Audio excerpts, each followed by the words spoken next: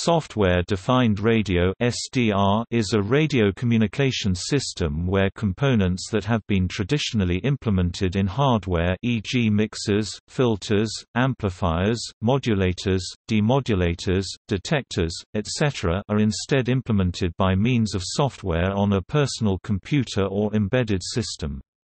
While the concept of SDR is not new, the rapidly evolving capabilities of digital electronics render practical many processes which were once only theoretically possible.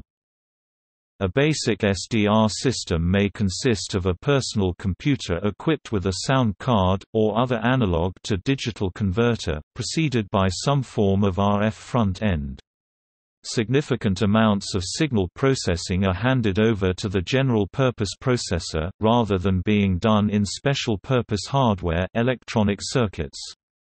Such a design produces a radio which can receive and transmit widely different radio protocols, sometimes referred to as waveforms, based solely on the software used.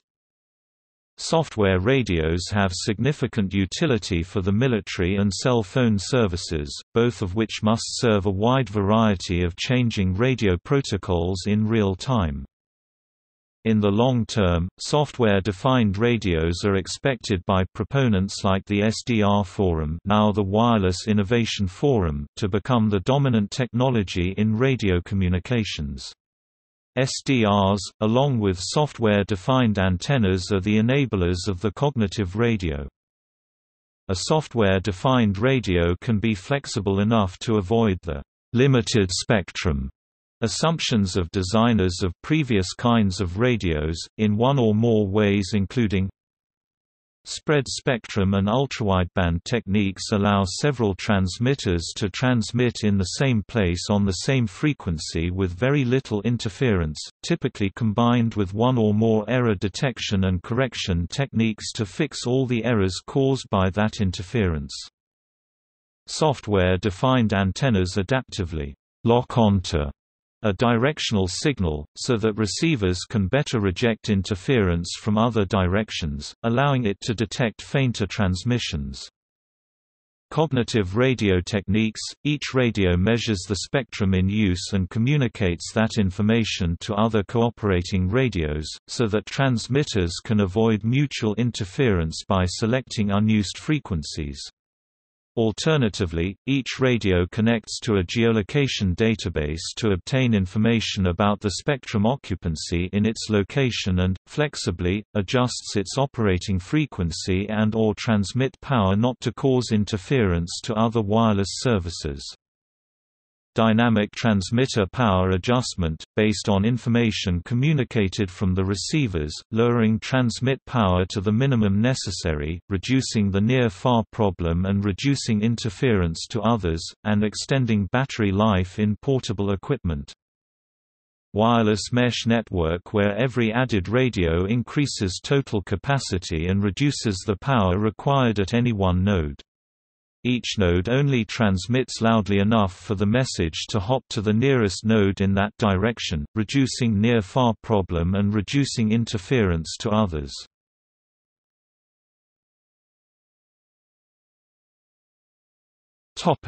Operating principles.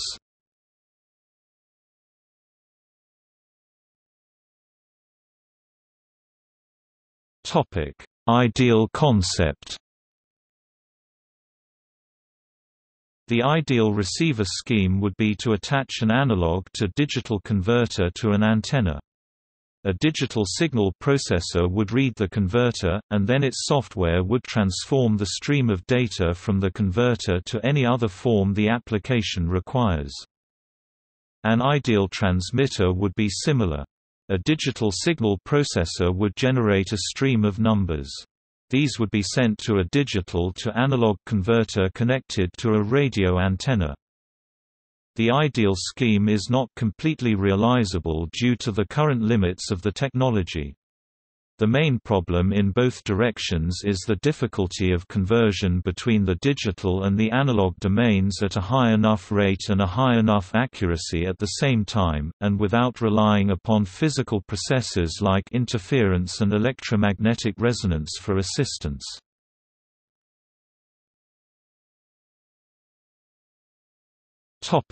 Receiver architecture. Most receivers use a variable frequency oscillator, mixer, and filter to tune the desired signal to a common intermediate frequency or baseband, where it is then sampled by the analog-to-digital converter. However, in some applications it is not necessary to tune the signal to an intermediate frequency, and the radio frequency signal is directly sampled by the analog-to-digital converter after amplification. Real analog-to-digital converters lack the dynamic range to pick up sub-microvolt, nanowatt power radio signals. Therefore, a low-noise amplifier must precede the conversion step, and this device introduces its own problems. For example, if spurious signals are present, which is typical, these compete with the desired signals within the amplifier's dynamic range. They may introduce distortion in the desired signals, or may block them completely. The standard solution is to put band-pass filters between the antenna and the amplifier, but these reduce the radio's flexibility. Real software radios often have 2 or 3 analog channel filters with different bandwidths that are switched in and out.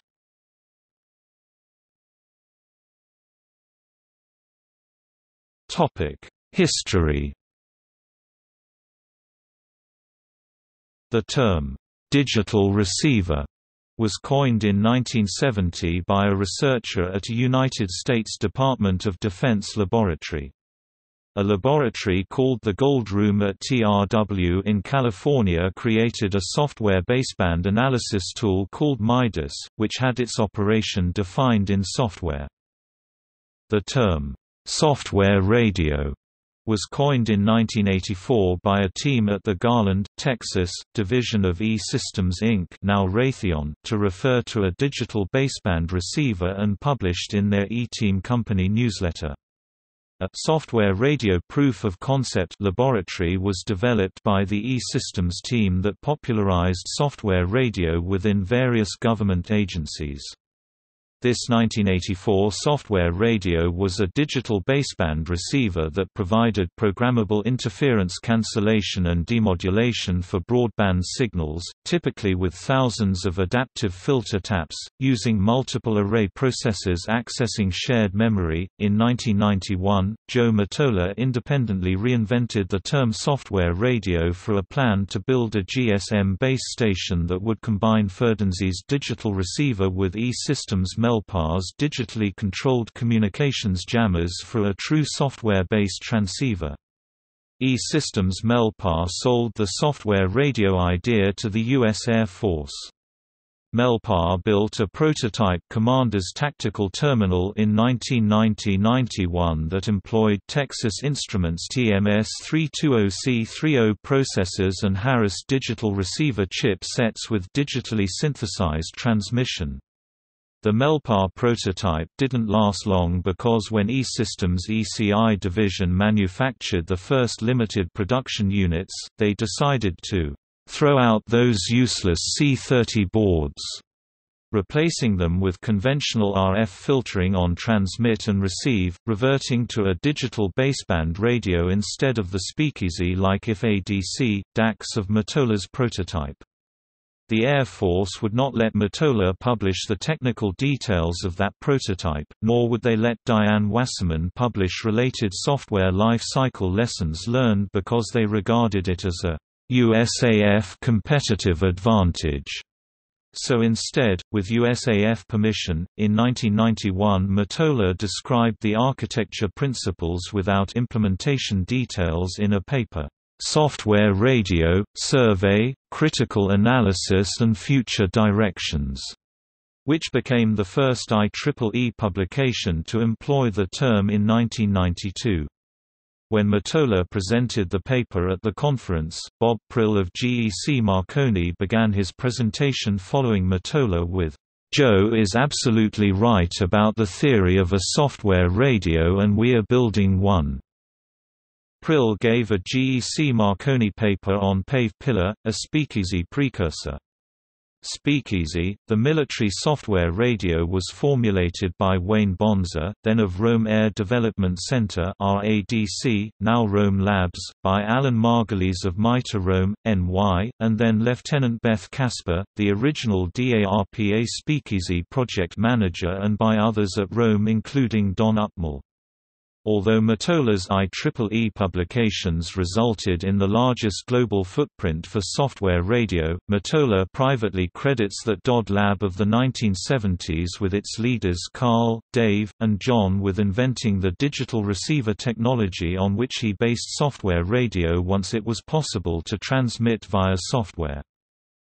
A few months after the National Telesystems Conference 1992, in an E-Systems corporate program review, a vice president of E-Systems Garland division objected to Mottola's use of the term, "software radio", without credit to Garland. Alan Jackson, Melpar VP of Marketing at that time, asked the Garland VP if their laboratory or devices included transmitters. The Garland VP said, "No, of course not. Ours is a software radio receiver." Al replied, "Then it's a digital receiver but without a transmitter, it's not a software radio." Corporate leadership agreed with Al, so the publication stood. Many amateur radio operators and HF radio engineers had realized the value of digitizing HF at RF and of processing it with Texas Instruments TIC-30 digital signal processors (DSPs) and their precursors during the 1980s and early 1990s. Radio engineers at Roke Manor in the UK and at an organisation in Germany had recognised the benefits of ADC at the RF in parallel, so success has many fathers. Mottola's publication of software radio in the IEEE opened the concept to the broad community of radio engineers. His May 1995 special issue of the IEEE Communications magazine with the cover, "Software Radio," was regarded as watershed event with thousands of academic citations.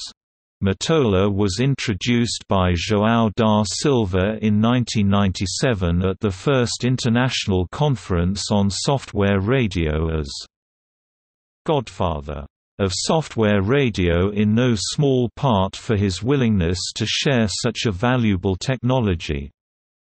In the public interest, perhaps the first software-based radio transceiver was designed and implemented by Peter Hohe and Helmut Lang at the German Aerospace Research Establishment (DLR), formerly DFVLR, in Oberpfaffenhofen, Germany, in 1988. Both transmitter and receiver of an adaptive digital satellite modem were implemented according to the principles of a software radio, and a flexible hardware periphery was proposed. The term, "software-defined radio," was coined in 1995 by Stephen Blust, who published a request for information from Bell South Wireless at the first meeting of the Modular Multifunction Information Transfer Systems (MMITS) Forum in 1996, organized by the USAF and DARPA around the commercialization of the SPEAKeasy 2 program. Mottola objected to Blust's term, but finally accepted it as a pragmatic pathway towards the ideal software radio. Although the concept was first implemented with an IF-ADC in the early 1990s, software-defined radios have their origins in the US and European defense sectors of the late 1970s. For example, Walter Tuttleby described a VLF radio that used an ADC and an 8085 microprocessor, about a year after the first international conference in Brussels. One of the first public software radio initiatives was the US DARPA Air Force military project named SPEAKeasy. The primary goal of the SPEAKeasy project was to use programmable processing to emulate more than 10 existing military radios, operating in frequency bands between 2 and 2000 MHz. Another SPEAKeasy design goal was to be able to easily incorporate new coding and modulation standards in the future, so that military communications can keep pace with advances in coding and modulation techniques.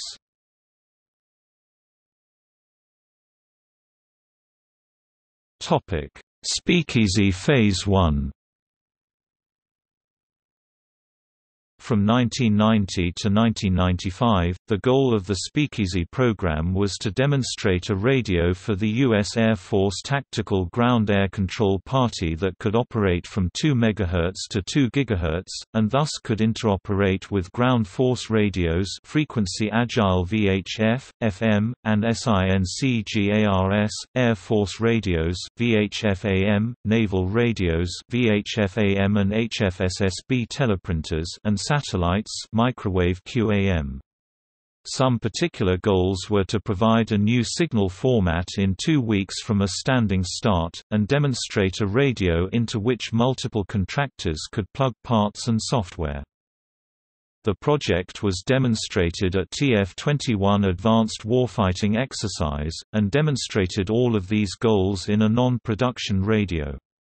There was some discontent with failure of these early software radios to adequately filter out-of-band emissions, to employ more than the simplest of interoperable modes of the existing radios, and to lose connectivity or crash unexpectedly.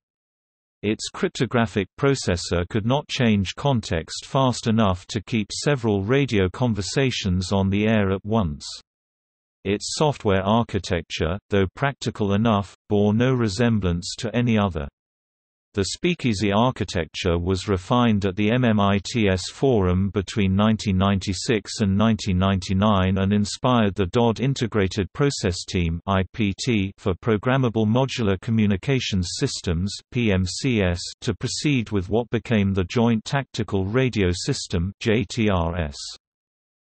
The basic arrangement of the radio receiver used an antenna feeding an amplifier and down converter, see frequency mixer, feeding an automatic gain control, which fed an analog to digital converter that was on a computer VMEBus with a lot of digital signal processors, Texas Instruments C40s. The transmitter had digital-to-analog converters on the PCI bus feeding an up converter mixer that led to a power amplifier and antenna. The very wide frequency range was divided into a few sub-bands with different analog radio technologies feeding the same analog to digital converters. This has since become a standard design scheme for wideband software radios.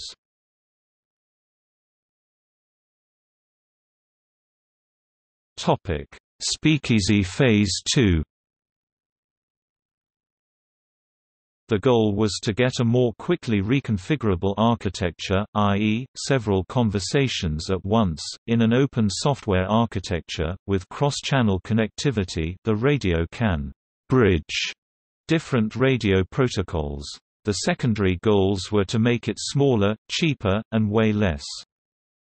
The project produced a demonstration radio only 15 months into a 3-year research project. This demonstration was so successful that further development was halted, and the radio went into production with only a 4 MHz to 400 MHz range.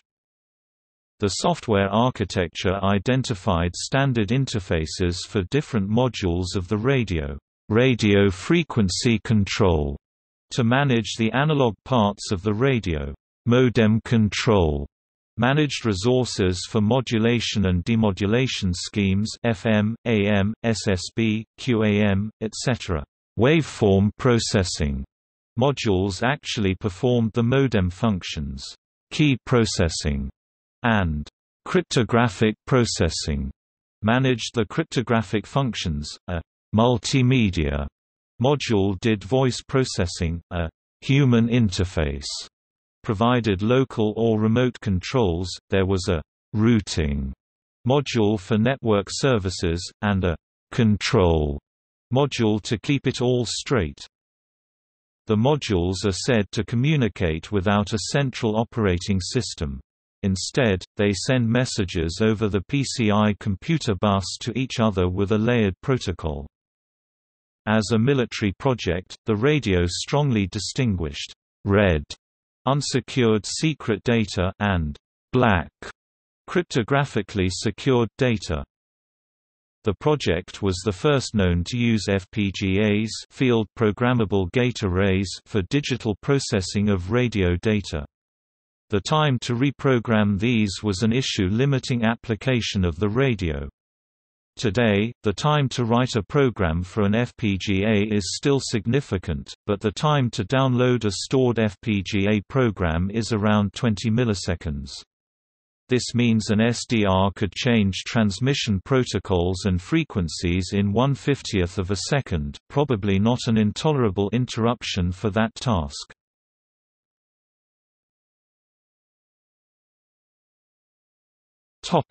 Current usage.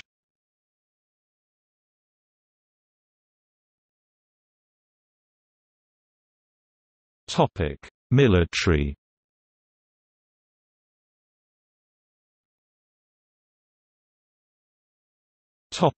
USA.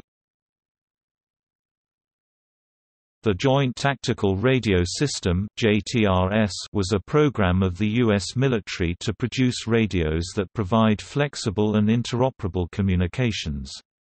Examples of radio terminals that require support include handheld, vehicular, airborne and dismounted radios, as well as base stations, fixed and maritime.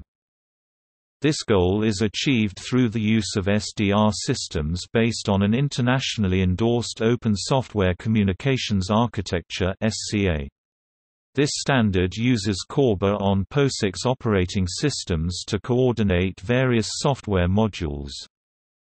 The program is providing a flexible new approach to meet diverse soldier communications needs through software programmable radio technology.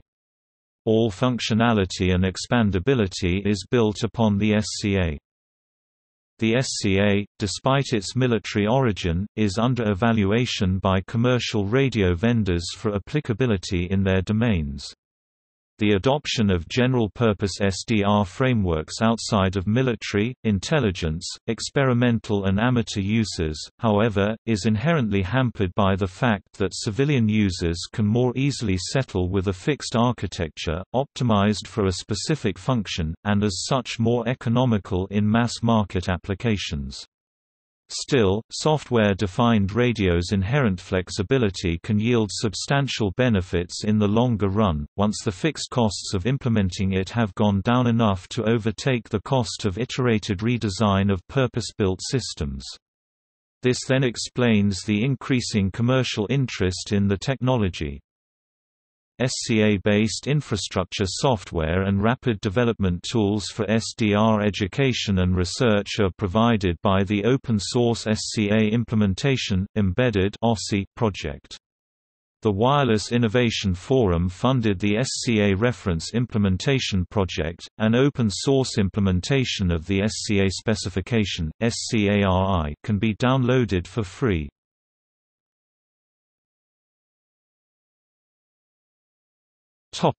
Amateur and home use.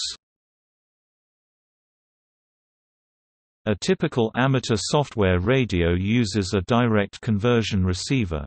Unlike direct conversion receivers of the more distant past, the mixer technologies used are based on the quadrature sampling detector and the quadrature sampling exciter. The receiver performance of this line of SDRs is directly related to the dynamic range of the analog to digital converters (ADCs) utilized.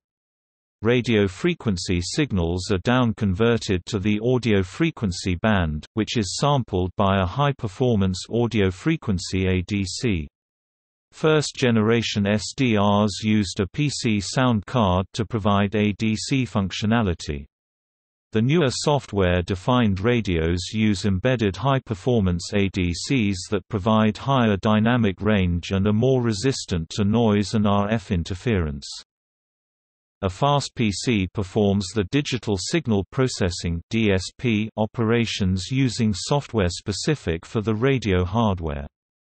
Several software radio efforts use the open-source SDR library DTTSP. The SDR software performs all of the demodulation, filtering both radio frequency and audio frequency, and signal enhancement, equalization and binaural presentation. Uses include every common amateur modulation, Morse code, single sideband modulation, frequency modulation, amplitude modulation, and a variety of digital modes such as radio teletype, slow scan television, and packet radio. Amateurs also experiment with new modulation methods. For instance, the Dream open source project decodes the COFDM technique used by Digital Radio Mondiale. There is a broad range of hardware solutions for radio amateurs and home use. There are professional-grade transceiver solutions, e.g. the Zeus ZS-1 or the Flex Radio, home-brew solutions, e.g. Percaster transceiver, the Softrock SDR kit, and starter or professional receiver solutions, e.g. the Fifi SDR for shortwave, or the Quadris coherent multi-channel SDR receiver for shortwave or VHF, UHF in direct digital mode of operation. It has been discovered that some common low-cost DVB-T USB dongles with the Realtek RTL2832U controller and tuner, e.g. the Elonix E4000 or the Rafael Micro R820T, can be used as a wideband SDR receiver. Recent experiments have proven the capability of this setup to analyze Perseids shower using the Graves radar signals. More recently, the new radio using primarily the Universal Software Radio Peripheral (USRP) uses a USB 2.0 interface, an FPGA, and a high-speed set of analog-to-digital and digital-to-analog converters, combined with reconfigurable free software. Its sampling and synthesis bandwidth is 1,000 times that of PC sound cards, which enables wideband operation. The HPSDR High-Performance Software-Defined Radio project uses a 16-bit 135 MSPS analog-to-digital converter that provides performance over the range 0 to 55 MHz comparable to that of a conventional analog HF radio. The receiver will also operate in the VHF and UHF range using either mixer image or alias responses. Interface to a PC is provided by a USB 2.0 interface, although Ethernet could be used as well. The project is modular and comprises a backplane onto which other boards plug in. This allows experimentation with new techniques and devices without the need to replace the entire set of boards. An exciter provides 1/2 W of RF over the same range or into the VHF and UHF range using image or alias outputs. WebSDR is a project initiated by Peter Tjerk de Boer providing access via browser to multiple SDR receivers worldwide covering the complete shortwave spectrum.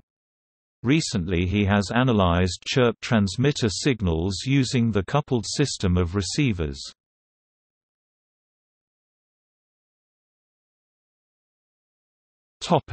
See also: List of software-defined radios, List of amateur radio software, Digital radio, Digital signal processing, Radio interface layer, Softmodem, Software-defined mobile network, Software GNSS receiver, White space radio, White space database.